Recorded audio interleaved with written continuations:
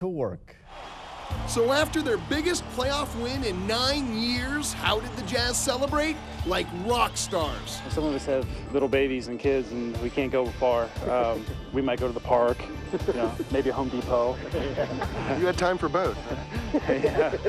Couple hours in the restaurant, that's it. Oh, we celebrate? Yeah. Came home.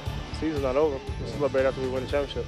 Oh, how quickly expectations can change. Don't you love how all the so-called experts that pretty much ignored the Jazz all year long are now starting to believe? Yeah, you got the bandwagoners, they jump on, and that's fine. I mean, all it takes is maybe the first loss of this next round, or maybe 2 losses in a row, and everyone's like, oh, the Jazz are done, they're going to get swept, We weren't supposed to win in Oakland, we weren't supposed to win in Houston, and we did both of those, so I mean, we feel like we can win anyway. Respect is coming now, though, isn't it? I don't think we want respect, man. I just think we want to continue to win, continue to believe in ourselves. Our fans love us.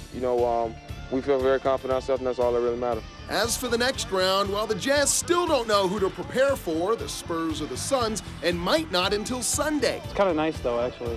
We just kind of sit back and watch. Let them stress it out. And be the spectator, and we don't really care who we play. If we want to be in the final, we should be the good team. We should be the great team. Both teams are great. We know that both of them are more experienced than us, and they're very, very talented, very well coached. We're always hungry, I never won a championship. It's tough to do, nobody says it's going to be cheese on the plate. No. Nope, it will not be a cheese on a plate. Couldn't have said it any better. Dana Green, Hot Ticket Sports.